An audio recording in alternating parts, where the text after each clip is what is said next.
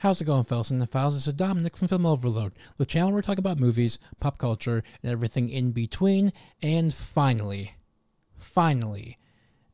Marvel/Disney has announced, finally, the cast for Marvel's first family, the Fantastic Four. And I'm kind of surprised by this group here. Vanessa Kirby, she was my second choice behind Emily Blunt, so I'm not super, upset about that. I think that's a pretty solid choice. Joseph Quinn, which took me by surprise, I think, the most. I've only seen him in Stranger Things, and I know he's in Gladiator 2 coming up here pretty soon. I know that Ebon recently won an Emmy, and he's playing Ben Grimm.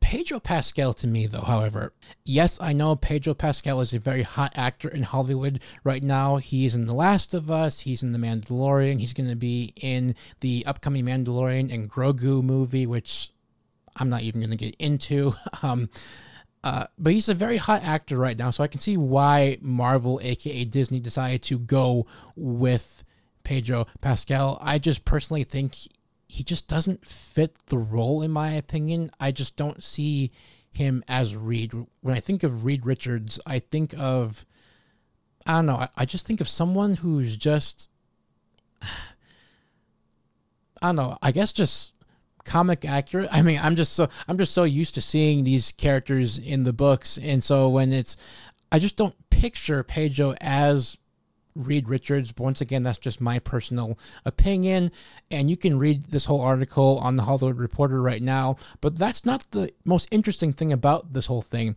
If you scroll down, the movie has already been delayed. Apparently this film has been already delayed.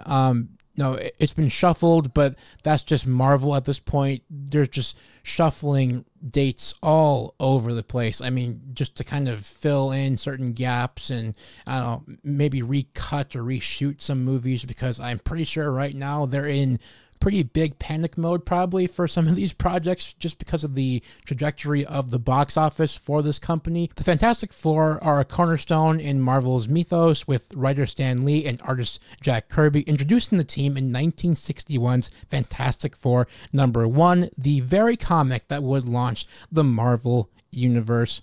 And also says here, the casting for the team was very closely watched. John Krasinski played a version of Reed Richards in Doctor Strange in the Multiverse of Madness. I was super excited to see him in Multiverse of Madness. I was like, yes, finally, they're listening to the fans, and then they just killed him. And I was like, you gotta be kidding me. So it was almost like Disney's way of saying, hey, we know what you want, but here's what we want. And it was like, oh, come on, really? Really? I'm not expecting anything from Fantastic Four. I am not expecting anything. The way they've handled the MCU since Avengers Endgame has been horrible, in my opinion. Just horrible. There are no characters to emotionally latch onto. These stories are just banking off of the stupid multiverse, which I was telling people a long time ago. I said the multiverse is not a good idea. It's a mess.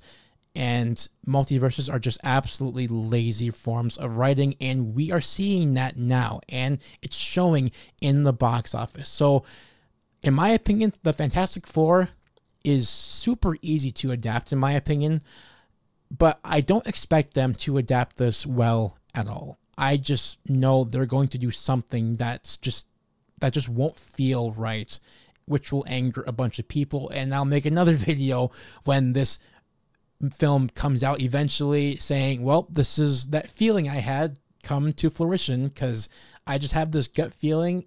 It's Disney. Same thing with Deadpool and Wolverine. It's 100% Disney now, and I don't trust Disney at all, so only time will tell. So that's it. And guys, I want to know, What are your thoughts on this casting? Me personally, I'm kind of mixed feelings on this casting, but I want to know your opinions on this casting. So leave a comment down below about the decision that Marvel made for this cast. If you guys want to see more forms of content like this, hit that like button. Also hit subscribe while you're at it and turn on the post notifications so that you guys can get notified every single time that I post a video. You can follow me on Letterboxd, which is right here. I post all of my movie reviews on Letterboxd, as it helps me keep track of movies that I have watched, movies that I haven't watched, and movies that I will watch. I think you guys will benefit greatly from this app and this website if you are indeed lovers of cinema like myself.